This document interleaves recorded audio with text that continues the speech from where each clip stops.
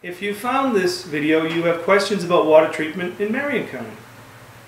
Another question that I have here that we get a lot of is, what's the maintenance on water equipment? Well, depending on what you have, if you have a well system, there's a lot more maintenance. If you have a city water system, there's very little maintenance that actually has to occur.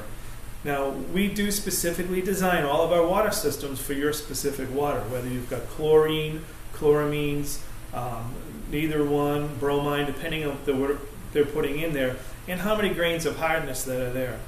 Generally, the only maintenance that's required on them is just to add salt to them. Very, very simple.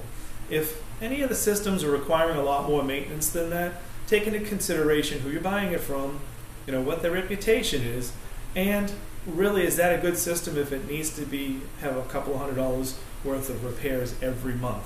Because that doesn't make a lot of sense. Now, on a well system, you're created a whole new situation. On a well system, you are working basically as a city. So whether you are doing the scrubbing of the water to get rid of the hydrogen sulfide, the iron, or any of the other things that are in there, you can go with chemicals, you can go with non-chemical systems. So you're going to have to add chemicals to it. There's periodic maintenance to them as far as the injection systems for the chemicals. There's just a lot more work with them. But here at Filtration Direct, we have service. We can take care of that for you for a very reasonable fee. And we only use the best equipment to keep your maintenance at the minimum.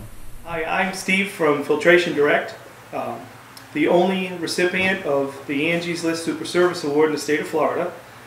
We'd like to thank you for visiting us, and if you have any further questions at all, please feel free to look at our website or give us a call.